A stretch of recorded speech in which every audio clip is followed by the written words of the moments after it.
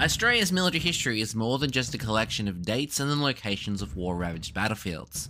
It is the stories of service and sacrifice of those who have answered the call of their country of birth or adoption and the enduring legacy they have created.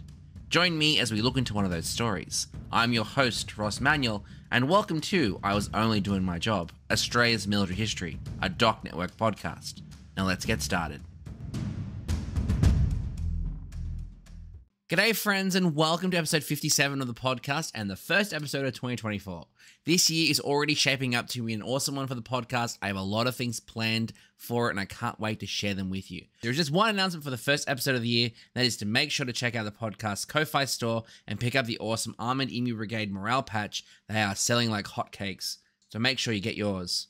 Also, I just want to do a quick shout out to Liam. Thanks for subscribing. And to you and all other veterans who are listening to the podcast, you're all badasses who inspire me to do this. Now, with that out of the way, let's get started with the Australian who invented the Periscope Rifle.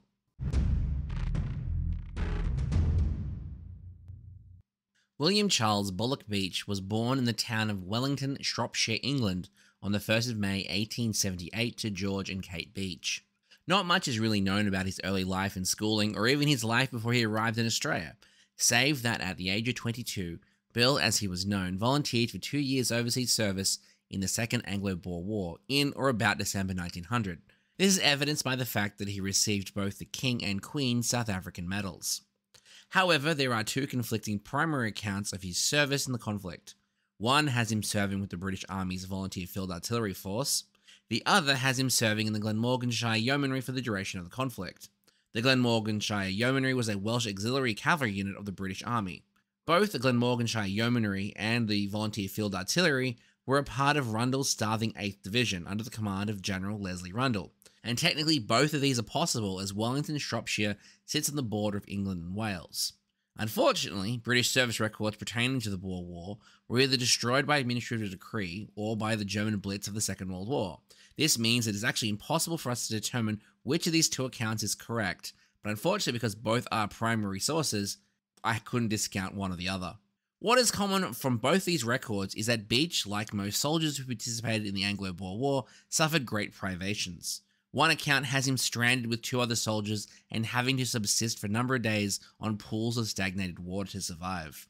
What also happened in South Africa was that he regularly encountered soldiers of the Australian colonies, which impressed him greatly, especially their carefree attitudes. Following the Boer War, depending on which account you refer to, Beech's life goes in two completely different directions until he arrives in Australia in 1910. The record that has him serving with the Volunteer Field Artillery has him serving for an additional 5 years with the Shropshire Yeomanry before, inspired by his contact with the colonial forces, emigrating to Australia in 1910. For the record of him serving with the Glamorganshire Yeomanry, he travels to New Zealand in 1904 before jumping the ditch to Australia in 1910. Either way, by 1910, Beech has settled in the central western New South Wales town of Condobolin and is working as a builder. At the onset of the First World War, Beech had risen to the position of builder's foreman when, at the age of 36, he was amongst the first men from Condobolin to volunteer for overseas service. By all accounts, Beech was a prominent voice in the community to encourage enlistment, and he joined a group known as the Condobolin Diehards, which were men like himself who felt the need to answer the call for duty from the mother country. He departed with the rest of the diehards in August 1914 to enlist in Kensington, Sydney on the 24th of September. The Condobolin diehards, Beech included, were all assigned to the C Company, 2nd Australian Infantry Battalion as part of the 1st Australian Brigade. After a period of training in Australia, Beech and the other diehards departed Sydney aboard the troopship HMAT A-23 Suffolk on the 18th of October 1914 as part of the first convoy bound for Europe, joining 21,000 other Australians, 8,500 New Zealanders, and 12,000 horses under the escort of the Australian cruisers HMAS Sydney and Melbourne, the flagship of the Royal Navy's China Squadron, the armoured cruiser HMS Minotaur, and the Japanese battle cruiser the HIJMS Ibuki. En route, Sydney left a convoy to engage and sink the German light cruiser SMS Emden at the Battle of Cocos Island on the 9th of November. It should be noted that while Ibuki had the status of being classed as a battle cruiser and her commanding officer being the most experienced officer in the group, Captain Kanji Kato had wanted the honour of engaging the Emden himself, but had been ordered to stay with the convoy and serve as its only protection while Sydney went up to Emden. This decision was celebrated by the Royal Australian Navy as the samurai spirit of the Ibuki being passed on to Sydney, and was celebrated whenever any Imperial Japanese vessel visited Sydney. So much so that when Ibuki fell victim to the Washington Naval Treaty, materials were salvaged from the ship and a 1/96 scale model of the warship was built and given to Australia as a gift in 1925. The model actually sits in the first gallery of the First World War of the Australian War Memorial in Canberra, opposite relics collected relating to the Battle of Cocos Islands, which includes the ship's bells of HMAS Sydney and SMS Emden. After a brief layover in Colombo to take on supplies, the convoy arrived in Alexandria on the 8th of December. From there, Beech and the rest of the 2nd Battalion entered camps to continue training with the rest of the 1st Division in the Egyptian desert. While the initial intent of the combined Australian Imperial Force and New Zealand Expeditionary Force was to join British forces in the Western Front, the Ottoman Empire's entry into the war on the side of the Central Powers immediately threatened the vital trade route of the Suez Canal. This necessitated the newly raised Anzac Force to be stationed there to defend it, as Ottoman forces would actually attack in February 1915, although the 2nd Battalion was not involved. In response to requests by Tsar Nicholas II to open up the Black Sea shipping lanes and also knock the Turks out of the war, British High Command decided to land a force on the Gallipoli Peninsula near the Dardanelles, using a force comprised primarily of British, French and Indian troops, along with the Australian and New Zealand forces, after the naval operation failed so miserably. And thus, the 2nd Battalion, along with the rest of the Anzac Force, boarded transports at Alexandria, bound for Lemnos, and then at the pre-dawn on the 25th of April 1915, soldiers climbed from transports into lifeboats before being towed to shallow water by lighters and then rowed ashore by naval ratings onto a beach that would become known as Anzac Cove. 2nd Battalion would come ashore in the 2nd and 3rd waves, with half of the battalion being sent to the top of the hill to support the 3rd Australian Infantry Brigade that was pushing towards the landmark named Baby 700 that overlooked the beachhead. Beech and the rest of C Company was held in reserve on the beach. By the afternoon, the commanding officer of the 2nd Battalion, Lieutenant Colonel George Brown, who in civilian life was actually a member of Parliament in the New South Wales Legislative Assembly, led the reserve force up the slopes to reinforce a bridging position between the Australian-held areas known as Walker's Ridge and Russell's Top. Walker's Ridge is named after Brigadier General Harold Walker, which was the commanding officer of the New Zealand Infantry Brigade during the landing, while Russell's Top is named after Brigadier Andrew Russell, the commander of the New Zealand Mounted Rifle Brigade. Beech and the rest of B and C companies held the position for 2 days, until they were relieved by the Wellington Battalion. They then mounted a bayonet charge to clear the crest of Russell's Top until an Ottoman countercharge forced them back to the junction. There they remained until the 28th of April, when they were sent back to the beach. As the night fell on the 25th of April, the initiative had been lost by the Mediterranean Expeditionary Force, and they had started to dig into what meagre parcels of Turkish soil they had managed to seize. And the task of consolidation began. While on Gallipoli, Beech was promoted to Lance Corporal in early May. By mid-May, Ottoman forces had gathered in sufficient numbers to launch a devastating counterattack with the intent of driving the Allied forces into the sea. But by the 24th of May, this attempt had been decisively defeated, and as I mentioned last year with Edward Atfield, from that point neither side was able to dislodge the other off the peninsula, and static trench warfare commenced. For Beech and the 2nd Battalion, that meant occupying positions overlooking the ravine known as Owen's Gully between Johnson's Gully and Lone Pine. Don't worry folks, for reference I'll include maps on this website for our social media pages. On the 19th of May, at the height of the fiercest fighting, Beech, who had been in a sap trench, or a covered forward observation post ahead of the Australian positions, had returned to the front line and approached a nearby officer, Captain Arthur Reginald Digham, to request reinforcements as the position he was in was now under constant attack by Ottoman forces. The following is an account by then Private John Adams, who published this account in the military magazine Reveille in 1937. Quote, "Another man and myself volunteered to go with him. The sap was between 70 and 80 yards in length, and along it sat several dead Turks. On reaching the head of it we found 5 of our men dead, including Sergeant Higgins and Fred Thompson, both of whom were alive when Beech left to get reinforcements. We saw that they had been shot through the head, thus a periscope was essential to our very existence, and one was found under the bodies.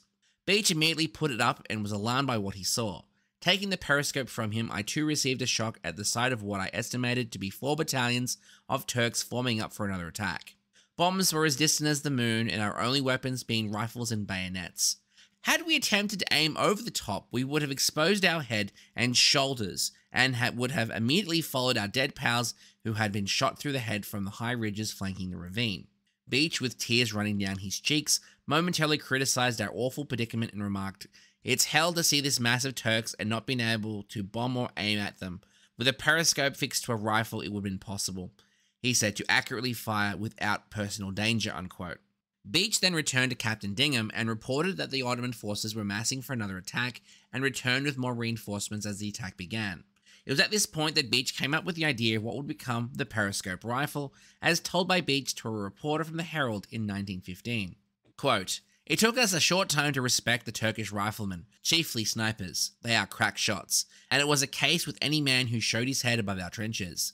Really, trench warfare is not dangerous if men take reasonable precautions against exposing themselves. One day, I faked up a sort of thing with an old biscuit box and a broken pieces of a mirror that has since become known as the trench periscope.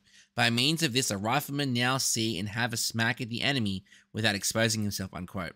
I just find it fascinating that Beech is able to basically Tony Stark himself a trench periscope using scraps that he saw lying around in the trench. Though it should be noted that trench periscopes were already being mass-produced on the beach by the time this account took place. Drawing on his builder's experience, he formulated a design and constructed a braced frame that supported a modified Lee-Enfield rifle that had the stock cut in half. The two halves were then reconnected to a frame, and using a broken periscope mirror, aligned them to the rifle's sights and attached a string to the trigger. This allowed the rifle to be fired from the safety of the parapet. As recorded in the official history of Australia's involvement in the First World War, Major Thomas Blamey of the 1st Divisional Staff was doing the rounds of the frontline trenches when he observed two men of the 2nd Battalion, quote, "engrossed in a framework of broken boxwood and wire attached to a rifle which they were endeavouring to lay on the parapet," unquote. And when Blamey asked them what they were doing, one of the soldiers replied, quote, "It was an arrangement so you could hit without being hit," unquote. Blamey understandably noticed the importance of this field modification and instructed Beech to leave the line with his prototype and report to Major General A. Skeet of the Royal Engineers, who was presiding over the Anzac Inventors Board. After examining the contraption, Skeet declared it an original invention and requested a contingent of Royal Engineers be dispatched from Alexandria to assist Beech in producing more. On the 26th of May, a factory had been started on the beaches around Gallipoli, and the first periscope rifle had actually been taken to Quinn's Post the day before. Apparently, the soldier who carried it up the path remarked to the various puzzled onlookers who questioned him, quote, "I'm tired of fighting Turks, I'm going to play them at cricket," unquote. According to Charles Bean, the official historian of the Australian Imperial Force and official war correspondent, the periscope rifle was, at ranges up to 200 to 300 yards, found to be an accurate and deadly weapon, and over 600 were constructed and distributed to the troops. Now, while modern historians dispute the 200 to 300 yard claim, its implementation in areas where opposing trenches were less than 200 yards, or approximately 50 to 100 meters, while less effective than an unmodified rifle, it was considered by many to be a useful weapon, especially in situations where it was certain death to expose yourself above the parapet. By the end of May, Beech had been transferred to the 1st Divisional Headquarters, and this was followed up by promotion to Sergeant at the start of June. During this time, he would also invent a device known as a field paragraph. Now, this is something that I've only been able to find a single description for in a newspaper article from the Sydney Morning Herald from December of 1915, but a field paragraph is a, quote, "simple apparatus whereby signalling can be carried on by the use of a lamp and mirror worked behind the safety of a dugout or observation trench," unquote. It apparently could also be used to alert main forces if a position had been taken by the enemy, but I can't find any reference of it being used in the official history or any other accounts. In fact, when you Google field paragraph, Google first thinks you're misspelling it, but there isn't a single account of the thing being used except in obituaries and news articles written about William Beech. But I digress. In August, Beech was aboard the troopship Kingstonian for duties in Alexandria, and on his arrival, he was assigned to the Ordnance Depot. In September, while he was preparing to return to the Dardanelles, he contracted an unspecified fever and a subacute rheumatism and was hospitalized until November. Medically speaking, these days rheumatic diseases is an umbrella term that refers to arthritis and several other inflammatory conditions that affect the joints, tendons, ligaments, bones, and muscles of the body. Though using the medical terminology of the day, it is safe to assume that this relates to any and all body aches caused as a symptom by whatever virus he had contracted, and this is what's causing the fever.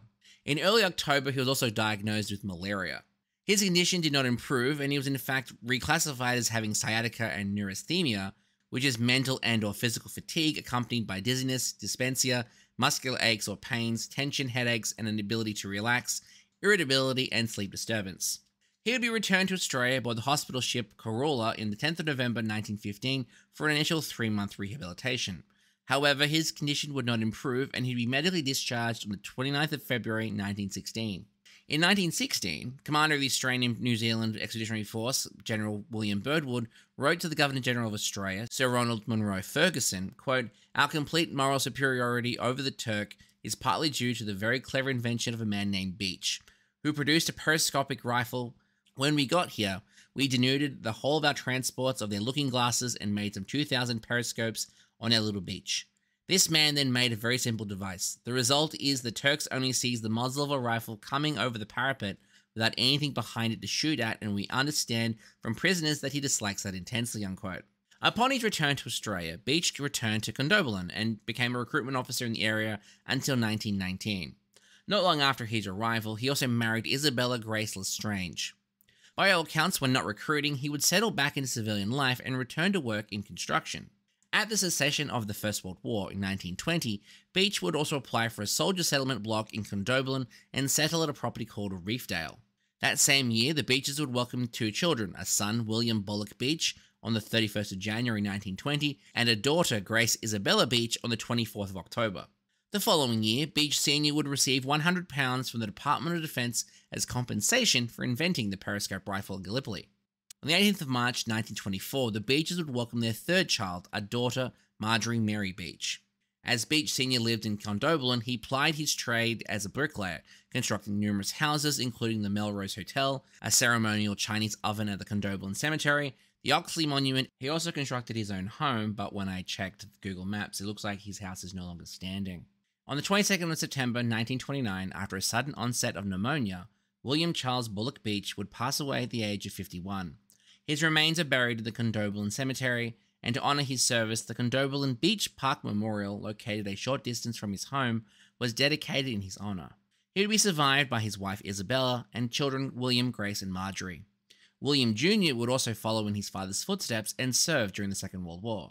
Like so many others I've covered in this podcast, the invention and the man have become separated by history, so it's time we look back through the periscope and remember the man who undoubtedly saved numerous lives in Gallipoli, and for that we are eternally grateful.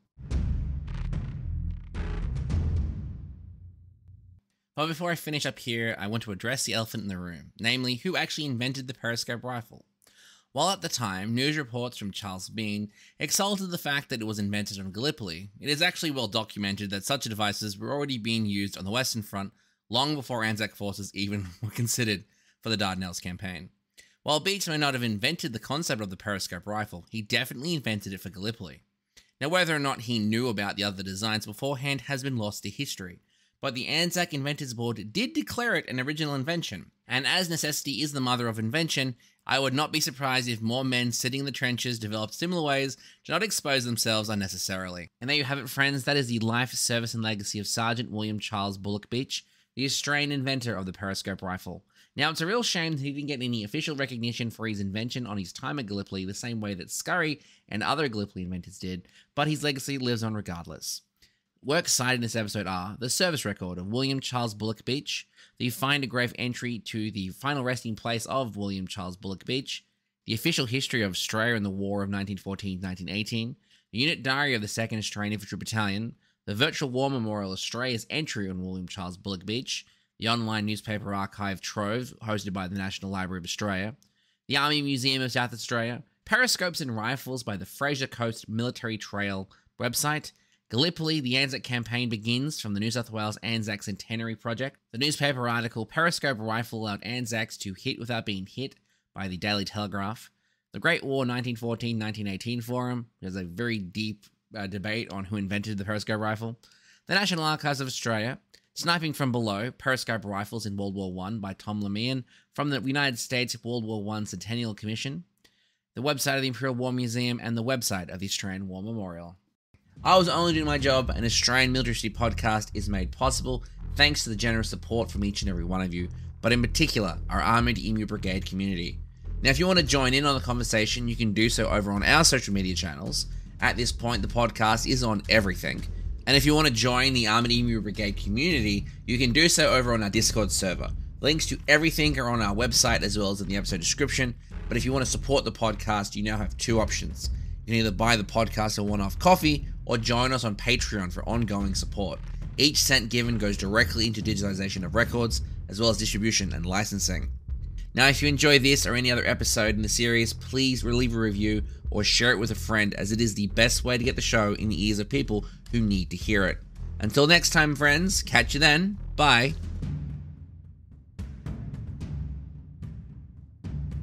Thanks for listening to the I Was Only Doing My Job Australia's Military History Podcast, a Doc Network production.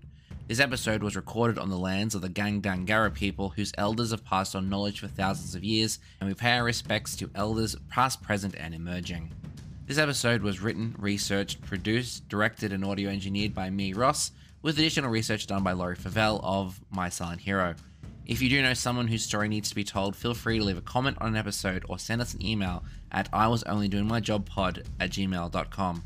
If you like what we do here and you want to support this podcast, the best thing you can do is share this with a friend or leave a review on your favorite podcast platform, as it really helps others find the show. And if you want to join in on the conversation, join us over on Discord, and if you want more content including show notes, photos, transcripts, and my various adventures finding memorials dotted around Australia, head over to our website at www.thedocnetwork.net and follow the show on all our social media pages at IWODMJ. Don't worry, there are links to everything in the show notes. Join me personally for more bite-sized history over on TikTok and pretty much everywhere else at Doc Winters. All opinions expressed in this episode are solely those of the speaker and do not reflect the views or opinions of any entity, agency, or organization. It is licensed under a Creative Commons Attribution Non-Commercial Share-alike 4.0 International License. Thanks for listening. Catch you next time. Bye.